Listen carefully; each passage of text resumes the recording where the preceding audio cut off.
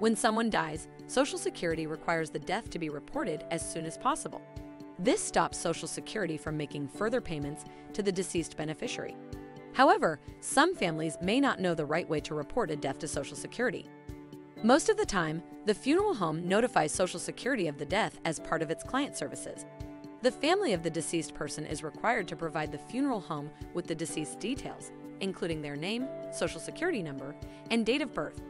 The family can also report the death to Social Security by calling 1-800-772-1213 anytime between Monday to Friday from 8 a.m. to 7 p.m.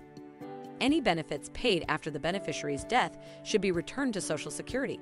If Social Security paid benefits through a direct deposit, ask the receiving bank to return the money back to Social Security. If Social Security paid benefits through a check, don't cash the check, send the check back to Social Security.